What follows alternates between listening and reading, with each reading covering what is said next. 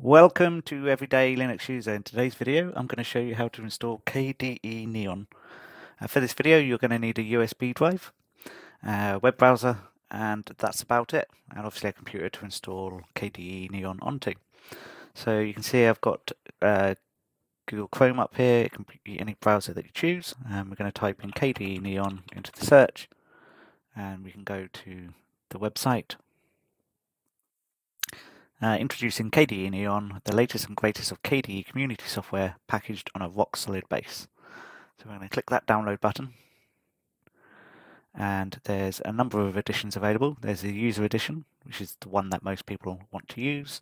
There's a testing edition, and there's an unstable edition, and a developer edition. So I'm going to choose the user edition. I'll just click that button there. And then it's going to download in the bottom left-hand corner. Whilst that's taking place, we can go to etcher.io. This doesn't matter if you're on Windows or Linux, by the way. It is the same procedure either way. So we're going to click Download Etcher. Now for Windows, you're going to click this download button here. For Linux, you're going to click this download button here. So I'm using Windows here, so I'm going to click Download for Windows. It's worth inserting your USB drive at this point, by the way, and it's also worth noting that your USB drive will be wiped during this process, so if there's anything on that USB drive that you need to keep, copy it off onto somewhere else. With that downloaded, you can either click the download here in the bottom corner, or you can open your Windows Explorer, as shown here, go to your Downloads folder, and you'll see there's a setup here, so double click on that, and we can minimize this window, and you'll see this license agreement. Just click I agree. Now Berliner Etcher should launch automatically, but if it doesn't, what you want to do is double click on the icon that appears on the left hand side, and this is a screen that will appear. So I'll now show you the same process in Linux so that you can get the Linux version of this working. So if you're using Linux, I'm using Ubuntu here. You can use any Linux distribution. What you want to do is open your file manager, whatever that may be. You want to go to the Downloads folder, and you'll see Berliner Etcher app image here. What you want to do is right click on that. You want to go to your properties, and you want to go to the permissions, and you want to make sure that this has a check in it. So allow this file to run as a program. Without that, it won't work. So make sure that's checked, and then you want to just click on it, and then you get the same screen that you get for Windows. So now, whether you're using Windows or Linux, the process is the same. You click Flash from File.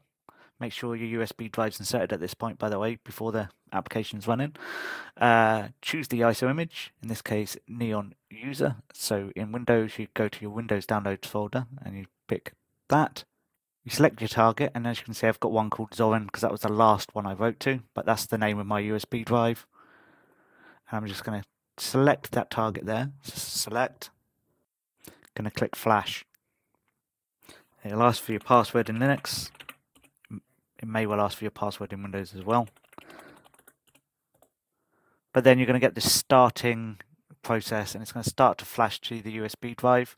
Whether you're using Windows or Linux, that'll take about 10-15 minutes to do that. It says, so you can see it's now gone through the flashing step, and it's going through the verification step.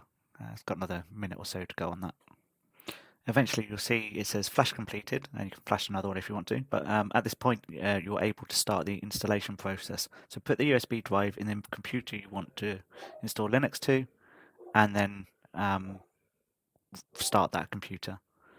So if it's the computer that you're currently using, just reboot the computer and continue from there. When the computer boots up, press the relevant function key to bring up the boot menu. So in my case it's F7, and you can see it's entering the boot menu there, and then you want to choose your USB drive. In my case it's this Pony Transformer. And then you'll see this menu here, and what you want to do is select KDE Neon.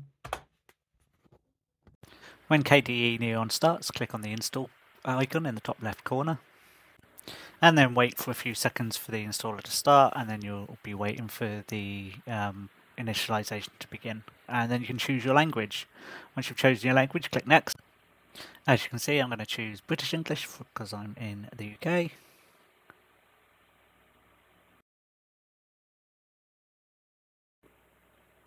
And then I'm choosing where I am in the world. So again, I'm choosing UK, London, and then I click Next. And then I can choose my keyboard layout. So UK again. And then I'm choosing where I'm installing KDE Neon. So you can install alongside a current operating system. You can replace a partition. I'm installing the entire disk, so I'm doing a raised disk. If you do this, make sure you've done a backup before you start. Then creating a user, so enter my name and a username, a name for the computer. I've left it as Gary PC, unimaginative. Then I've entered my password and I've repeated the password. And then I've clicked the install button and the installation will begin. And that can take 15 to 20 minutes, so go away and come back as soon as it's finished. When the installation is complete, you can reboot your computer. And when prompted, you can remove your USB drive.